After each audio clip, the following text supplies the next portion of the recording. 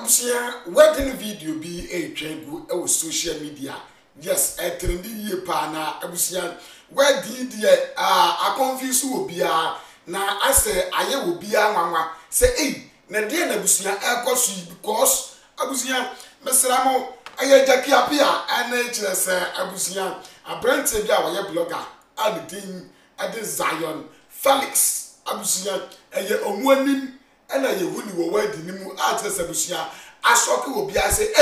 na dey na akoso wo wedding yimu yi abusia yen konkosho de akwai aye Zionfelix ani Jackie Appiah a wedding asoke obi a what ase just video na trend no me pamucho ye mienu enya abotranya dan enhwe video no awo ka sei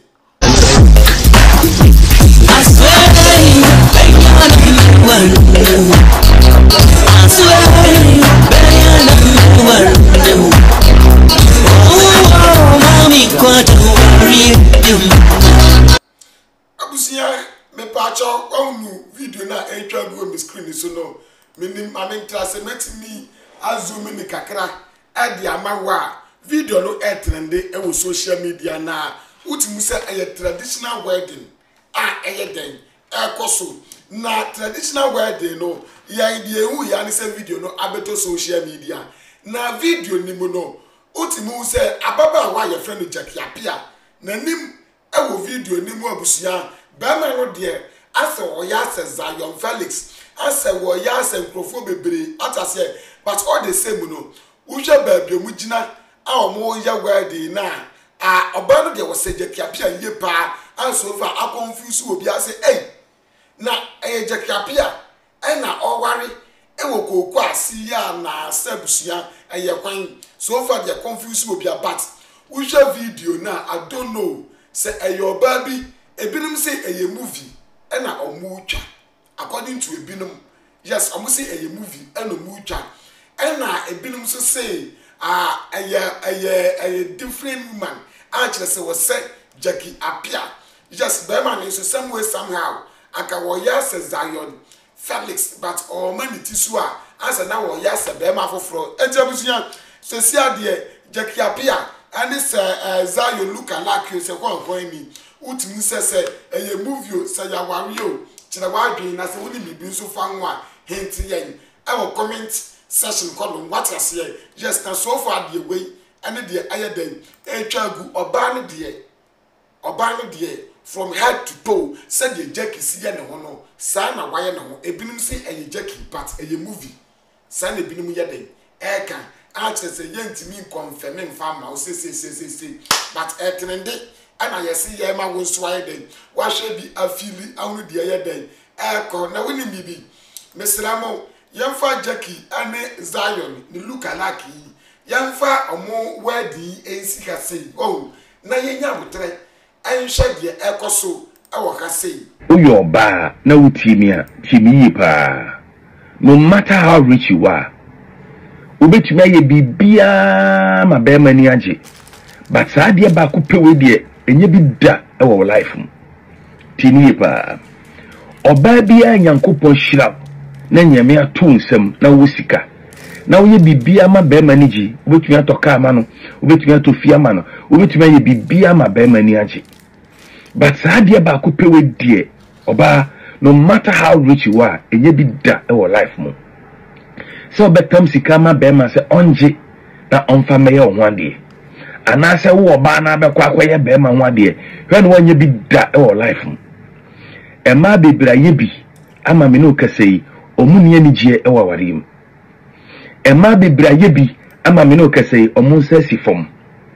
enti no matter how rich you are as a woman entisika ma be ma da se onje emfankoye onwade abribia ma be ma ni sem na nim fifiri empesika emfa me warewo aware na chi obetumi support na ye bibia ma no but sika ye de ye oba nwade de hwe no wanyi usika mfa ma be ma se onje no mra ofie emeye onwade ema bebre mistake omoye owiase eyesade no tini pa nyame to nsem anase bibi wo nsem a hwe no wanye sa mistake ni bi da no matter how much you love the guy odie ye bibi ama no but so betam sika say G na fa be ye me ho ade de sister uye bia ubemu hu for the rest of your life. And ma bebre ewu aware ase. A lot of women are dying slowly because of Sadiwi. And they know say it was the biggest mistake they made in their life. And now why you lucky with this message, you know. Team and don't do this ever in your life. So betam sikama be message na be no matter how rich you are, don't ever make this mistake. Abusia woni na na Romeo eye adwen anasa busia o support no say bia wo sika o yo ba wo sika o partner ni sika o besa support no na nka mo wawe wose ya hunya say no matter how rich you are no be dey o be support no ni ya adwen anasa woni no enya adwen drop adwen kire na mesram ye fa ne de no ensi kase na ya ntwa so ewo Appiah Schwarzenegger akachi dia ekoso wo twa da ba de mu ode. For over 1 week now, my dean and I may say I sorry and don't give me that bullshit that Christian Council has been there. Do you give your offering to Christian Council? I am naming and shaming them. Duncan Williams can't say good if Bishop Duncan Williams will sell one of his car, it will do a lot for the people in Mampe. If ICGC Otabe will sell one of his Land Cruisers, just sell. If they would remove greediness, the greediness that they are wearing as garments, if they will remove it, if the churches will remove the greediness and decide that their first offering, the people of the Volta region, do you know the change they will make? Do you know the change they will make? I bet you this morning they're sitting in these churches and they don't even care that they are sitting in shrines. If your church is not helping the needy, you are in a shrine, honey. You are in a shrine. That place is not a church. Because the word of God tells us to be merciful. The word of God tells us to be pure in heart. Pure in heart. Because if you are pure in heart, you will be merciful. If you are pure in heart, you will be merciful. And if you claim you are a Christian and you don't have mercy for your brother, you don't have pity, you don't see that me who brought from the car. You claim do you people think going to church makes you a Christian? Is that what you think? That when you get up and dress and go and sit in church and pretend, and the word is pretend. When you go and sit in churches and pretend, you think you are a Christian? You think you are God-fearing? God is watching you people. You see the way you are treating the people in the Volta region, that is how God is treating your prayers. I swear to God. That is how God is treating your prayers. Appiah Schwarzenegger no what I say duba bia na asa wonye